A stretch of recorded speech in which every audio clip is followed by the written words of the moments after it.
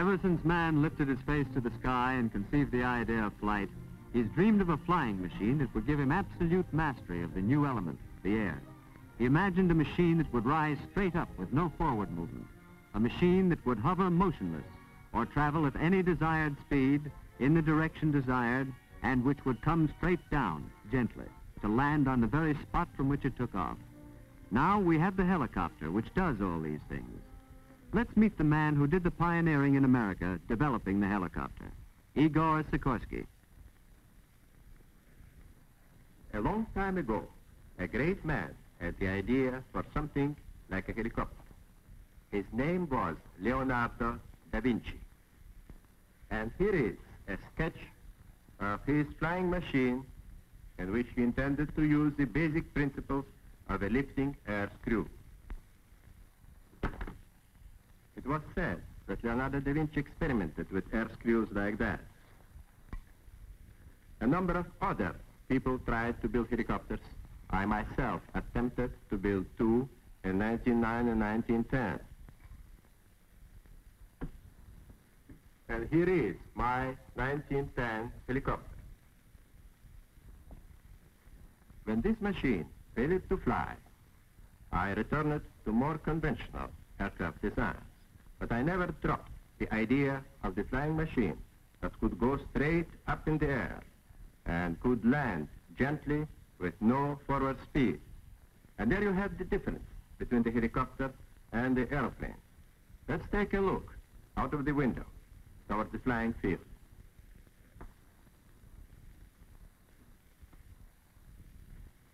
An airplane must have plenty of room to take off and to land.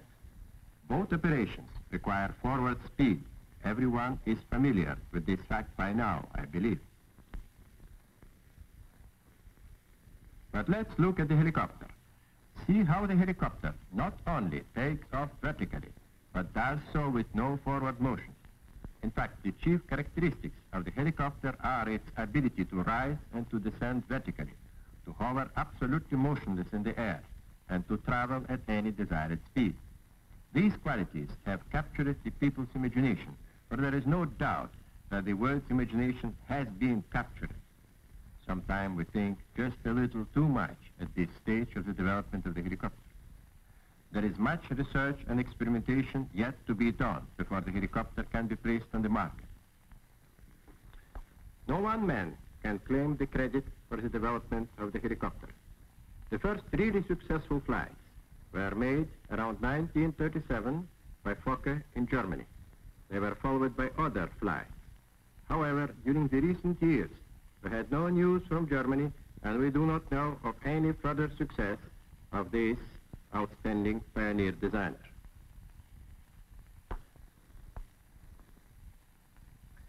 When the time comes that helicopter could be offered for sale, the number of its uses will be almost unlimited. All sorts of inaccessible terrain would become available. New traffic rules and regulations would have to be worked out. We can visualize the helicopter being used for carrying mail, passenger, freight. We can further expect its extensive use for all kinds of emergencies, such as forest control, health, medical assistance, and finally, we can expect its development for private use. One could hazard the prophecy that our ways of life would be changed just as they were when the automobile came into general use. Here are some other attempts that were made on the way of solution of the helicopter problem. This is a model produced by the Italian Forlanini around the year 1870. This is a man-carrying helicopter built by Dr. de Vought-Sikorsky for the United States Army around 1923. This is a machine produced by Breguet and flown in France around 1937. And this is a Fokker helicopter that was successfully flown around 37 in Germany. A number of other attempts as well as a considerable amount of scientific study has been made in various parts of the globe, gradually paving the way for the successful solution of this problem.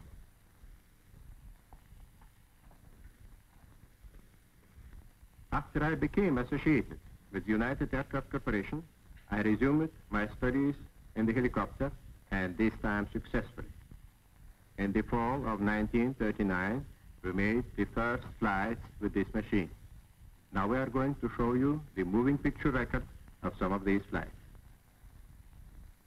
Here are motion pictures of the historic moment in September 1939 when the Sikorsky helicopter was first flown. The machine stays close to the ground, but it is flying, and it did take off vertically, and it is under the control of the pilot. There were no rules or techniques for flying this primitive helicopter. Right now, as you watch, the pilot is discovering the rules. Note the crude appearance of this first Sikorsky helicopter. It's just an open framework with a 75 horsepower engine and with a pilot sitting out in the open. It looks about as crude as that first Wright brothers airplane at Kitty Hawk in 1903. This scene, 36 years later, marks another Kitty Hawk, the Kitty Hawk of the Sikorsky helicopter. That pole sticking out in front was part of an experiment to find the center of gravity for this first helicopter. And perhaps you've noticed a weight dragging underneath the framework. It was put there to hold the flying machine down in case it decided to start upward to any considerable height. It might have done so. Nobody knew. Note also that the landing gear works on universal joints, so that regardless of the direction this primitive helicopter might take on landing, the wheels would allow it to move in that direction. This was adventurous flying in a machine new to mankind. Time passed, and the original crude helicopter developed into this more graceful machine you now see flying through the air like a great silver bird. This helicopter, the VS-300 by designation, employs inflated pontoons instead of wheels. With these pontoons, it lands with equal ease on any surface. It comes straight down under perfect control, turning as it descends under the now trained hand of the pilot until it settles on the water.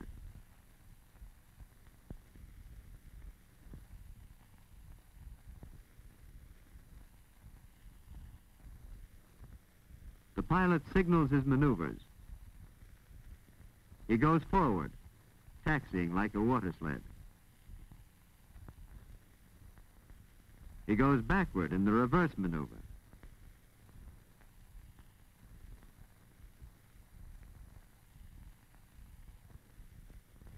How is it done? There's no readily apparent change in the aircraft's appearance. But watch the changing pitch of the rotors, those flickering blades determining the movement of this machine, which under expert piloting can be as whimsical as a whirling leaf in its flight through the air. Yes, there are times when you can see a helicopter flying and not be able to decide the course it is following through the sky it has conquered. It will be wonderful when some of us can own helicopters to give us the pleasure evident in this scene you have witnessed. But as Mr. Sikorsky tells you, that time is ahead in the future.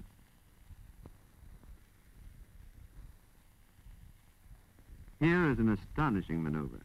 The helicopter takes off backwards. Now, this is not a camera trick, for the camera has not left the aircraft since it landed on the water to perform for you. Nonchalantly, the pilot turns around and flies forward and away.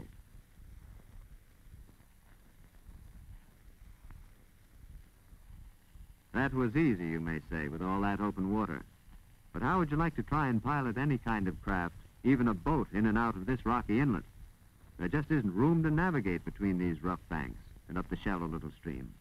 But the helicopter goes in smoothly to land on a pool hardly big enough to be a duck pond.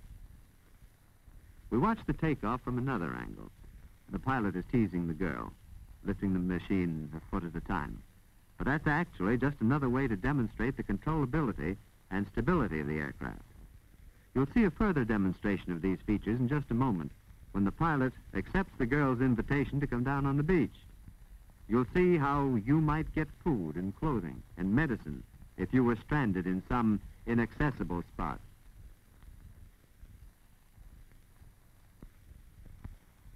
Just for fun, the pilot landed in the mouth of the inlet in order to show how easily he can lift the aircraft up over the bank, sideways, you notice, to approach the girl. She's holding up an iron ring. The helicopter comes forward, accurately spears the ring, and unconcernedly backs away. The girl, or you, could be stranded in some dangerous spot, and the helicopter just as easily could bring whatever might be needed for relief and hand it to you. Simple, isn't it? The same maneuver has been done repeatedly with large and small packages. Perhaps you've wondered where you'll park the helicopter you may own one day. A parking lot seems logical. Here we see the VS-300 snugly tucked in between some automobiles. How'd it get there? The truth is it flew in. And if you don't believe it, watch this. Here is one of the most dramatic examples of the helicopter's ability to operate in restricted space. Please notice that the camera does not once leave the aircraft as it circles in a 360-degree shot. Please notice, too, that the parking lot is solidly lined with automobiles. When veteran pilots see the maneuver about to be carried out, they open their eyes wide, and their mouths even wider, and then they grin and say, "Doggone it, I still don't believe it." The helicopter returns and hovers over the space it occupied, which you just saw it leave. It returns, it hovers, and it settles down squarely in the middle. A better parking job than you usually do with your car. There just doesn't seem to be any space too small or too rough or too inaccessible for the helicopter. We want you to try and imagine an ordinary airplane attempting to land on the next spot we take you to.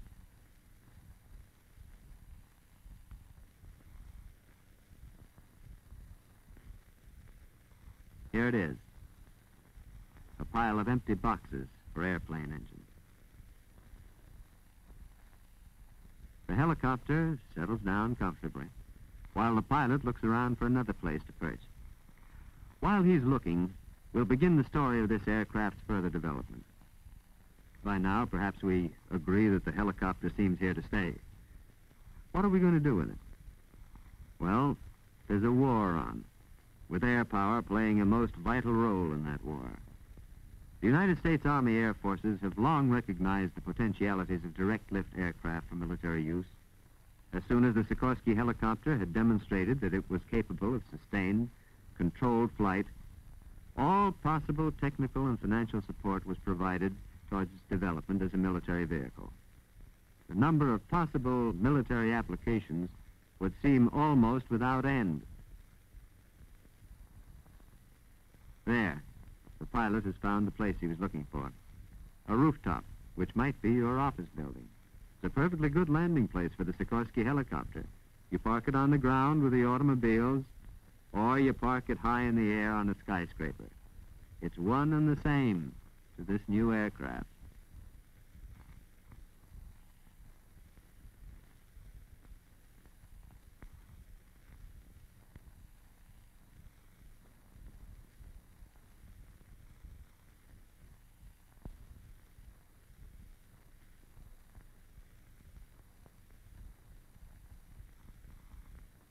This is the beautiful valley of the Housatonic River. Look down at the foot of the rocky hillside. Just skimming the boulders and the shrubs comes the Sikorsky Army helicopter, the first built experimentally for the Army Air Forces. It's a two-place Army Sikorsky helicopter powered with a 185-horsepower engine and with an enclosed cabin as comfortable as the roadster you run around in. Out on a test flight, this Sikorsky Army helicopter soars on its way to a unique exhibition of flight control. This great bridge crosses the Housatonic River a few miles above Bridgeport, Connecticut. And crossing the bridge from a point high in the air is the Sikorsky Army helicopter.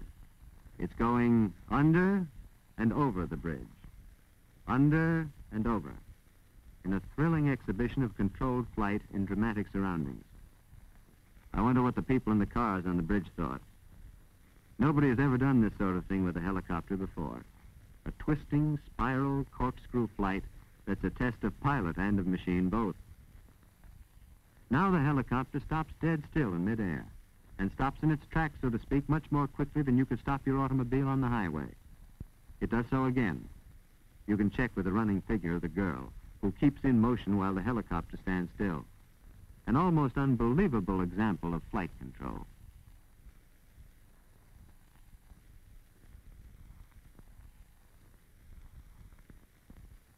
A power-off landing.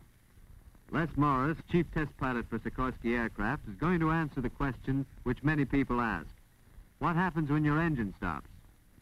He's turned the switch to cut off the engine. And the answer is that the big rotor automatically continues to revolve, freewheeling, you might say. And the aircraft will land gently with a little forward run, like the conventional airplane. Pilot Morris is gliding down, aiming a wheel at a handkerchief spread out on the grass. He's down, within a foot of the handkerchief, in a power-off landing. And the audience which witnessed his demonstration seems very appreciative.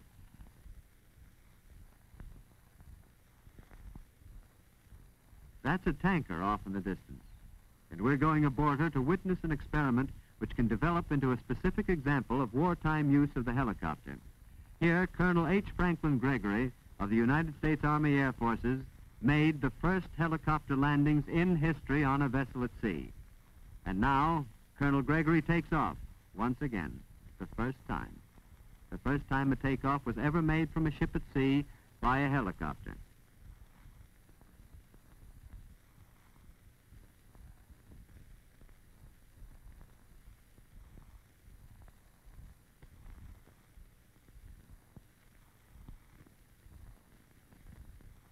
This feat was made possible through the cooperation of the War Shipping Administration and the United States Army Air Forces. Remember, this ship is not an airplane carrier with a long, clear flight deck. It's a tanker in regular service. And for this experimental flight, a small landing platform was built amidships between the forward superstructure and a wire-stayed mast aft.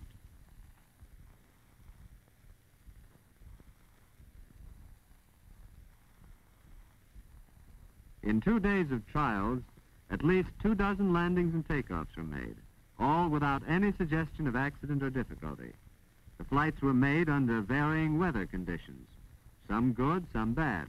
They were made with the ship standing still and with the ship moving at a top speed of 16 knots. They were made with the wind and against the wind, under every condition which a helicopter attached to a ship might have to face in the course of its work. It has been a problem to protect the convoys. There have been many ideas tried more or less successfully. The experimental flights you are seeing suggest that a solution may have been found through the use of helicopters on merchant ships. Of course, there still remains a great deal of work and experimentation before we'll have helicopters aboard our merchant vessels as standard equipment. But the trials showed great possibilities, and the interest they aroused may be surmised from the presence on board at the time of those gentlemen of obvious importance.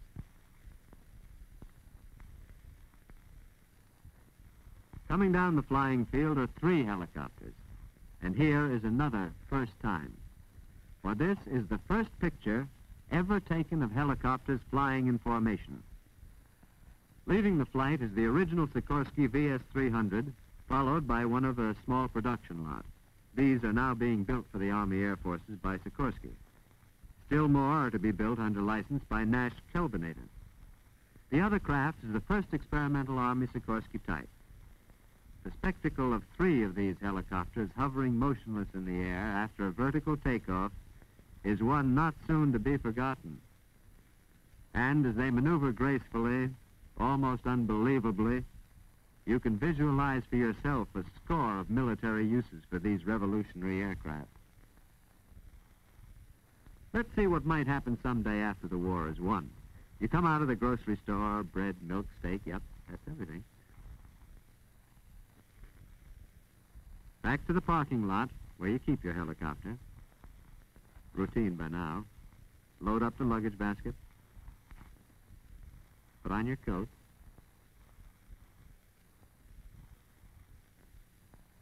Oh, tip the boy. Just like the old days of automobiles.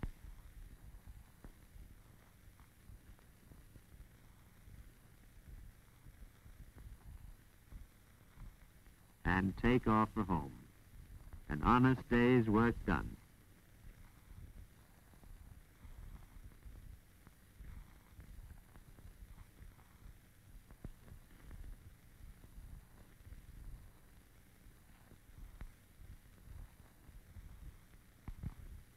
This is home. The missus calls the children, Betsy, Jenny, young Master Tony, and Curry the pooch.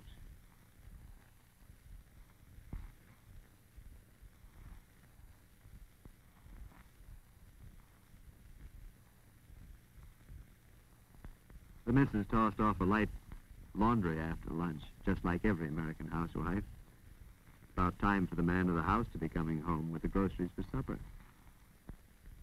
Oh, yes, there he is. He's coming in through the trees to land in his own backyard, way out in the suburbs, miles from the office.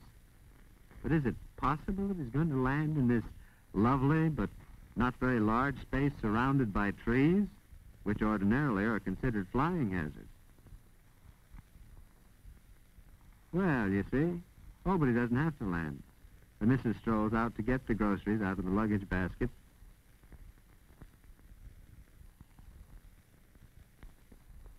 But where's the butter? Oh, shucks, he forgot it. Well, he'll just have to go back and get it because there isn't a speck of butter in the house and the children don't like bread without it. Well, he'll go back and he starts off. But womanlike and wifelike, she thinks of something else for him to do. Wait a minute.